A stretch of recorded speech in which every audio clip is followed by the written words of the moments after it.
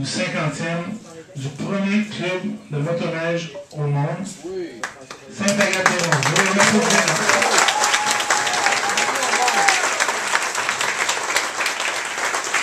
C'est quelque chose quand même, le premier club de motoneige au monde.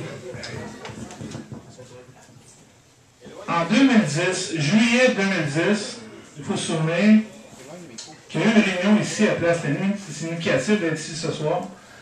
Il y a eu une réunion où Daniel Desjardins, qui était ici, et il y a à peu près de 75-80 personnes qui longeaient le mur, parce que le club, il n'y avait plus de club de motoneige à Sainte-Agathe. C'était pour nous annoncer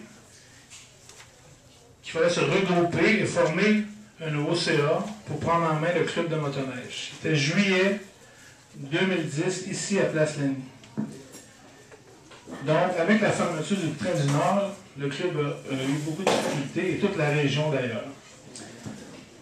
Donc, moi, quand j'ai entendu, parce que j'ai fait beaucoup de motoneige à Sainte-Agathe, je suis un gars de Laval, et ce qui m'avait marqué cet après-midi-là, c'est quand Daniel a mentionné le premier club au monde va fermer. Je n'étais pas vraiment au courant que c'était le premier club au monde, j'avoue. C'est ça qui m'a comme motivé à dire ça n'a aucun bon sens que le premier club, ceux qui ont inventé ça ici à Sainte-Agathe, une gang, ça n'existe plus. Fait qu'on s'est levé dimanche, une gang, on a fait une réunion à la gare, on a relancé le club. Le club est endetté, on ne donnera pas de chiffres, etc. Donc, on est très fiers d'être ici ce soir et de vous accueillir. Ça fait 4 ans qu'on travaille fort et on a remonté le club. Et j'aimerais remercier tout le monde ici, parce que c'est beau être 8-9 dans un club, mais tout le monde qui est ici, je les ai appelés, je les ai dérangés, j'ai sollicité, j'ai demandé des conseils. Il y a des gens ici qui ont coupé des branches.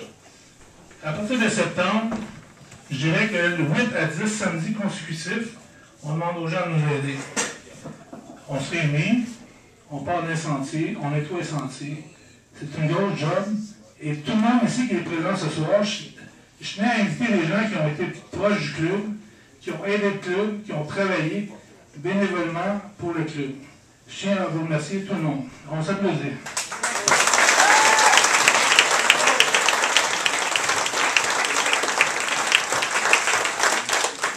Un club de motoneige, quand tu n'es pas vraiment impliqué, souvent tu chantes un petit peu après le train, le samedi après-midi, le dimanche après-midi. Mais quand tu es impliqué, tu vois la complexité, tu vois le travail que ça prend. Donc, pour faire un bref résumé, au Québec, ici à Sainte-Agathe, c'est parti d'ici, mais maintenant au Québec, il y a 202 clubs, tu me corrigeras, Denis. Il y a au-dessus de 4500 bénévoles. On entretient 32 000 km de sentiers. Ça, pour vous donner une idée, c'est quoi 32 000? C'est le même nombre que l'asphalte au Québec. Puis ça, il y a des stops, il y a des curves, il y a de la signalisation partout. C'est unique au monde. Et ça génère plus de 2 milliards de dollars par année, ce qui fait environ 300 millions de TPS TVQ qui retournent directement dans l'économie du Québec. Fait que la motoneige au Québec, c'est important. Et ça a commencé ici, à Sainte-Agathe. Moi, j'entends bien des rumeurs. Comment ça a commencé? Mais là, on est bien chanceux ce soir. Parce qu'il y a quelqu'un qui était là. Il y a quelqu'un qui était au premier meeting dans un sous-sol d'église, ou je ne sais pas où, on va lui demander, parce que je ne sais pas, la vraie histoire, je ne la connais pas. Mais avec nous ce soir, le premier président au monde, on peut dire ça, d'un club de motoneige, est ici. Il va nous raconter brièvement, c'est quoi la première réunion, qu'est-ce qui est arrivé, comment ça a commencé. J'aimerais inviter et qu'on applaudisse M. Marcel Hawkins, premier président de la motoneige au monde.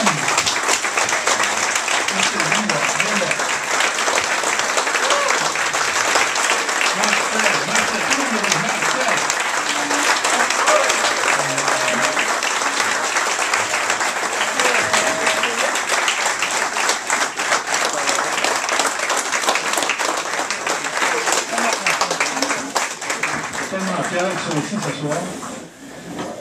On va faire ça bien court. Moi juste, comment ça s'est c'est quoi, c'était où la réunion? Qui a eu l'idée? Qui était là? Comment ça s'est passé? En 63, c'est ça? Oui. C'était en 1963. On a eu une réunion, même ici, parce qu'ici, avant, ça s'appelait l'hôtel Maurice. Et puis, quand on faisait de la motoneige sur le lac, dans les après-midi, pour se réchauffer, on rentrait à l'hôtel Maurice. Et puis, bien, M. Gilles Raymond avait commencé à dire qu'on devrait faire un club. On devrait se faire un club avec tout le monde qu'il y avait ici. On était peut-être 200 motoneiges sur le lac, mais il n'y avait pas de club. Il n'y avait pas de club. Fait que Gilles Raymond a eu l'idée de vouloir faire un club. Et puis, là, ça s'est passé. Mais là, ça nous prenait un président. Il a vu que moi, j'en faisais beaucoup. Et ils ont dit, ben, Marcel Hawkins, tu vas être notre nouveau président. Tu vas être notre nouveau président. J'ai dit, président, un autre.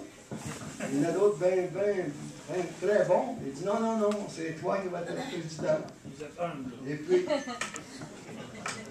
fait que là, ça fait 50 ans de ça. C'est pas des farces, mais c'est comme ça.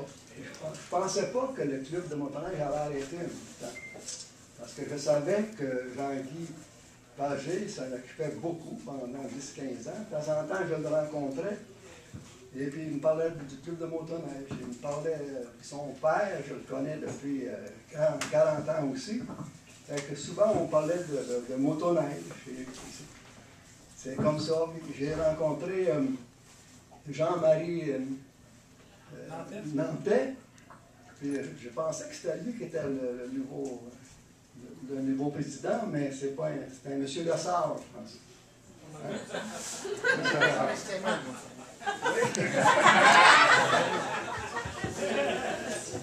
Ça fait que là, je sais qui, là, je sais où je m'en vais.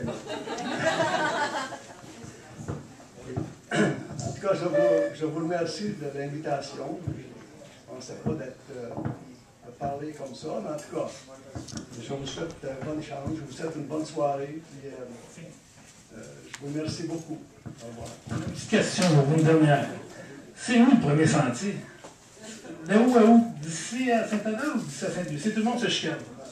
Le premier sentier se faisait, mettons, d'ici, quand on a commencé, d'ici à Saint-Adolphe. Ça, c'était le premier. Après ça, ils ont développé à aller à Sainte-Lucie. Après ça, un peu plus loin, puis un peu plus loin. Donc on peut dire que le premier sentier au monde, c'est Sainte-Agathe, Saint-Adolphe. Bon, on a la vérité enfin. On a quelque chose pour vous, là. Ça chicane, hein? Hey, monsieur le chef. J'aimerais vous mettre le morceau officiel sur Pionnier. C'est marqué sur la mort, regardez que ça marquait. Premier club au monde. C'est Saint-Adolphe.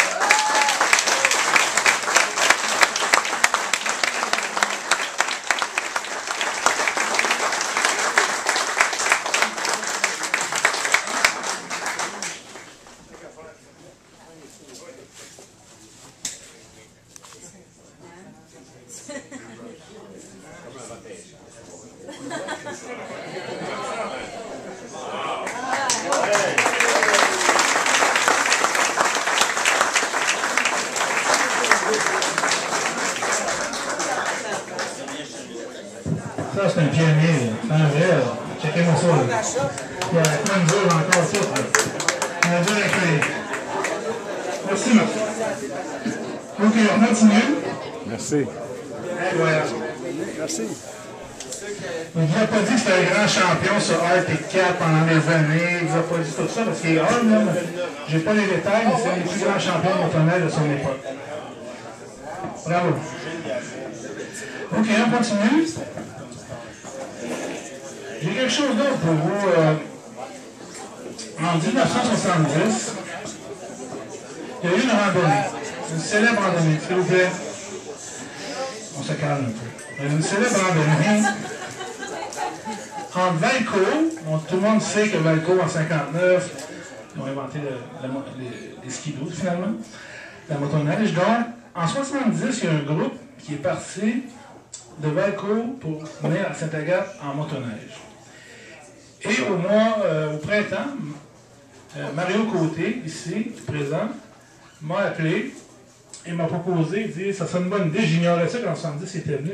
Il dit, on aimerait répéter l'expérience, repartir de Valco et venir à Sainte-Agathe-des-Monts pour souligner le 50e. J'ai trouvé ça super cool, super intéressant. Donc, on est allé visiter Mario avec Daniel Desjardins au musée Bombardier, etc. On est allé à Valco visiter l'usine. C'était bien cool. Mais, ce soir, en primeur, on a quelqu'un qui était là en 70. Et j'aimerais ça savoir combien de temps ça a pris. Comment ça marchait, combien de straps ça a pris, combien de bougies ça a pris. En fait, sont trois qui étaient présents, dont une dame. Elle est juste là. Elle était là en 70. Yes, elle est encore là aujourd'hui. Marcel. On va faire un petit tour. Marcel, t'es où, mon Marcel? Il est là. Un autre qui a la conduire. J'aimerais remercier Mario Côté qui a eu cette idée-là. Aujourd'hui, ils sont arrivés, écoute, ils ont parti de l'alcool. Ils ont couché hier à Berthier. Ils sont arrivés ce midi à Saint-Anne-la-Merci. Ils ont pris le sentier J.A.Ratel. Ils sont arrivés pour 17h au cocktail. Il y a eu des petits problèmes au cocktail pour le tirage de Montonnelle. Alors, dites-moi, Marcel, en 70, combien de jours ça a pris? 2 jours pareil. 2 jours pareil. Puis, combien de de motonneige? En 70, on était 69 motonneige. Eh boy, aujourd'hui, vous étiez une dizaine. 69 motoneiges. Combien de motoneiges se sont rendus à Sainte-Agathe? 69. C'était déjà fier, oui, bien sûr. C'était tous des skidoo.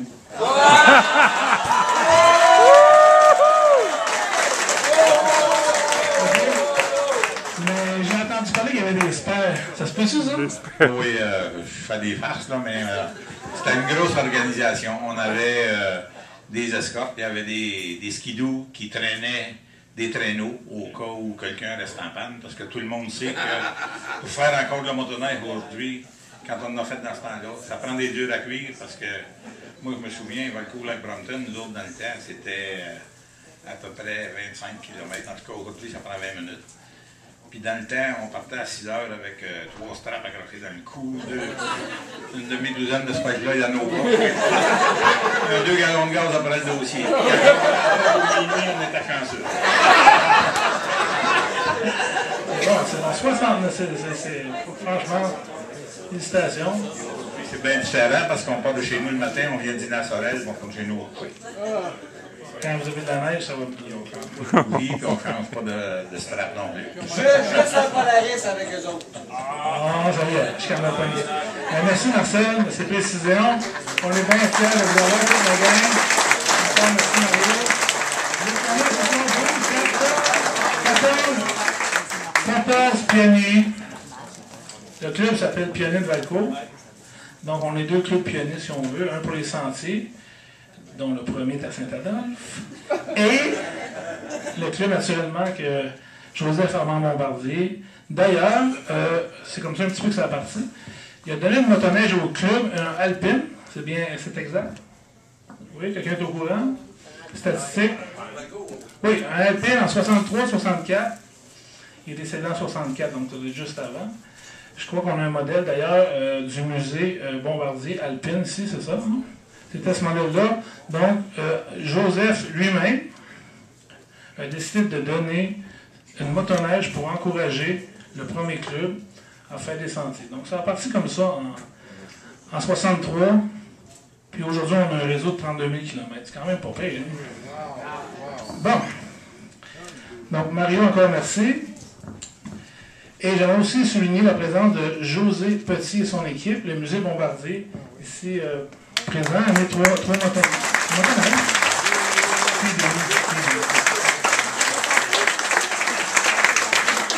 Pour souligner l'événement, dont Alpine. Fait que c'est super cool. Bon, on va rester dans le département des 40-50 ans. Donc, on a une autre gang ici, là, qui sont impliqués depuis qu'il est né, finalement. Ronald Thibault, qui est à peu près ça, 50, Ronald? 51? 50? Il était en couche la première fois. Donc, Thibaut Marine qui ne cesse de grossir. Tu as envie de tasser la 15 pour eux autres. Donc, félicitations aussi pour le nouveau garage, showroom. Donc, Ronald et son équipe sont là depuis ton père. Donc, 63. L'ouverture en 63 à Sainte-Agathe, sont impliqués dans la motoneige. Ils vendaient à ce moment-là du Mercury, c'est exact? Ben, dans les années 63, c'était peut-être plus Snow Roll, oui, ok. Wow, c'est beau ça. Des Snow Roll. C'est bon ça. Non, mais la famille Thibault est impliquée depuis 50 ans à Sainte-Agathe-des-Monts, dans la motoneige, dans les bateaux, dans tout ce qu'on veut. Et on travaille ensemble, naturellement, le club avec Ronald. Donc, 50 ans, ça se souligne. Et je pense qu'ils soulignent ça de belle façon avec un nouveau graphiste. Merci et félicitations.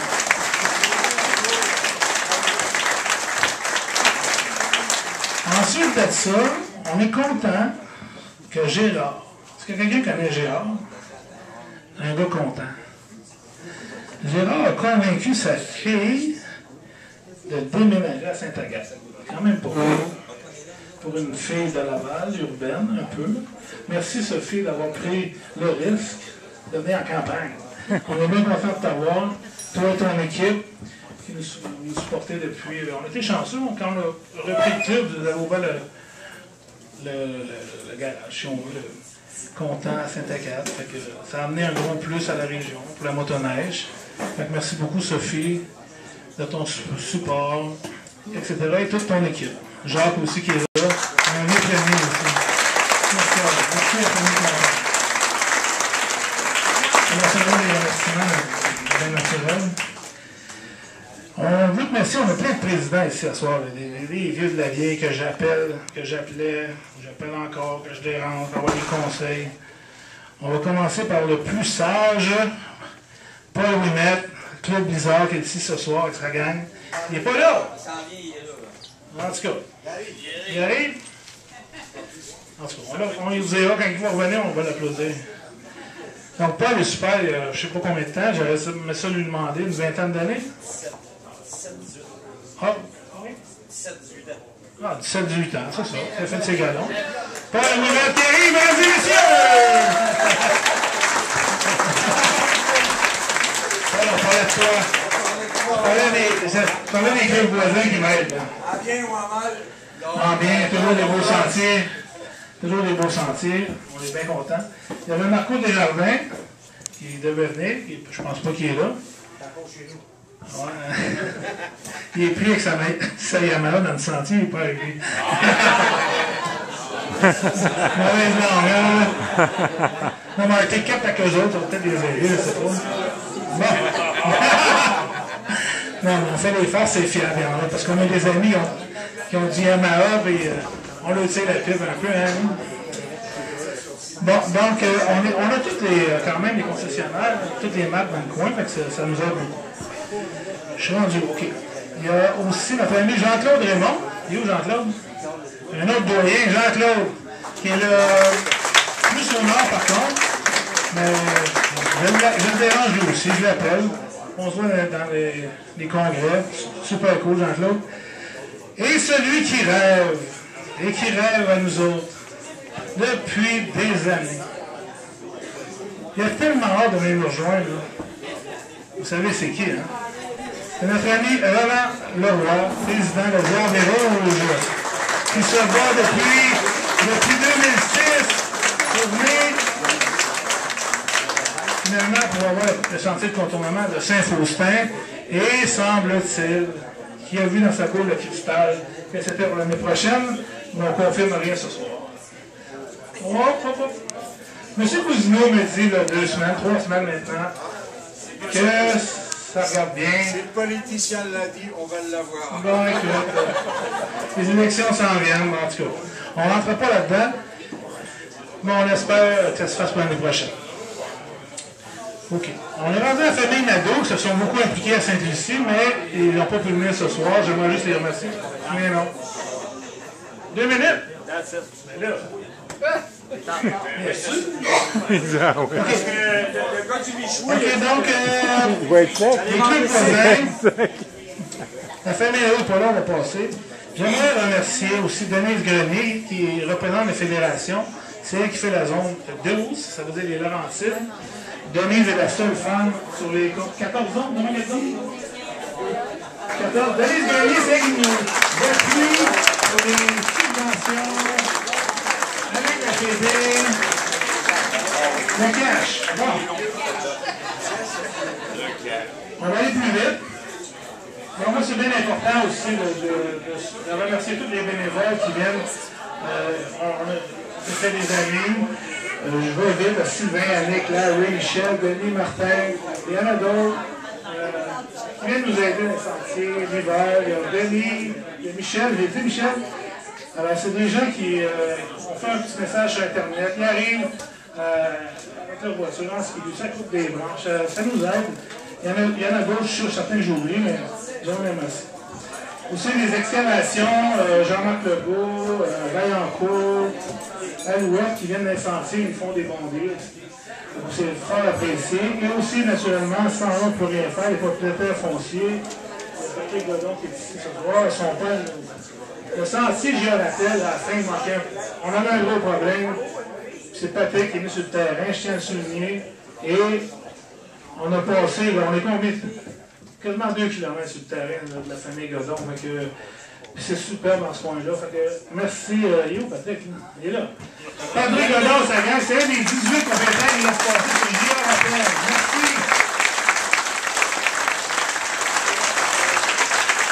Merci pour l'enfer. J'invite Agé André Sigouin pour le nouveau tour du diable. Il travaille là-dessus depuis 6 mois. Si on peut avoir le contournement, ils vont recréer ça pour avoir du tourisme à Laurentides. Il y avait les Amériques en même temps. Donc, le tour du diable, c'est en fait Sainte-Agathe, Saint-Adolphe, Mont-Laurier, Brébeuf, Mont-Laurier, La Belle ou Saint-Donat. Ils travaillent pour mettre ça en place pour que tout le monde. Oui? Alors, merde, je vais chanter ça. C'est mon gars de Michou qui se fait. Non,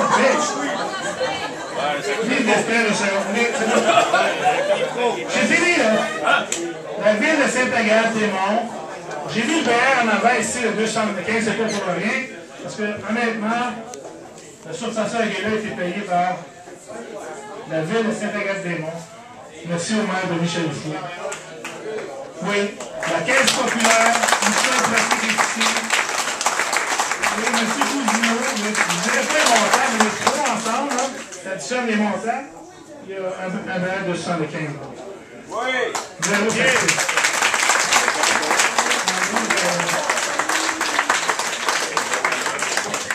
Demain, brunch pour la sonne, manque de petits pour marine. Et pour terminer, mon équipe, la gang. Donc, je tiens à vous remercier d'être là avec moi pour faire fonctionner le club. Donc, on va y aller avec le vice-président, un nouveau venu qui nous aide ce soir, demain, partout.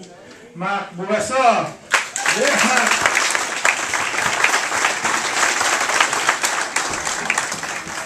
Ah oui, j'ai oublié une affaire. Larry Boyer, il est où Larry? Là? La maniaque. Larry Boyer, c'est lui qui nous a trouvé le 275. Là. C'est lui qui a réparé le 180. Il nous a sorti de la merde. On a 2 machines, ça à coche cette année. On surface. Tout le monde sait que les sentiers sont beaux cette année. Il a dit Larry là-dedans. Merci Larry Boyer. Bravo! C'est parti. Okay, je termine rapidement. Marc-André d'Aragon, c'est notre doyen dans le club. Il est où Marc-André? Il est là, merci Marc-André. Il est là depuis 6, 7, 8 ans de sécurité. On ne sait plus 9. Marc-André, il est blessé dans les sentiers, il s'en occupe, il a tous ses papiers, toute la patente, infirmier au gradé, je ne sais pas quoi. Cécilia Stepper, secrétaire. Cécilia, merci beaucoup. Alain Cass est toujours dans les sentiers, merci Alain. Merci à l'amener. Mon bodyguard qui est là, il est où Martel? Bodyguard, c'est qui le secrétaire? C'est mon nom, merci Martel. Pierre Davion et Lynn, ça copilote, Pierre Davion et Lynn, copilote, Lynn, merci, copilote. Laurent Vaillancourt, et où la famille Laurent?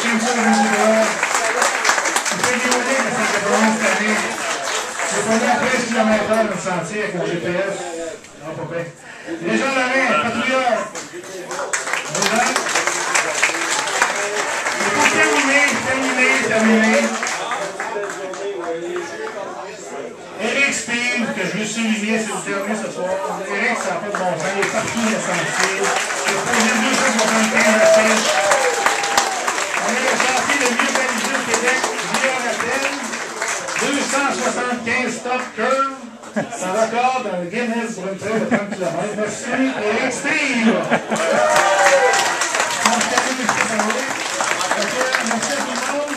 Le monde sort dans ce porte-là, là, et reviennent dans l'autre là-bas. On fait un genre de roue. Pour le michoui, on commence par la table.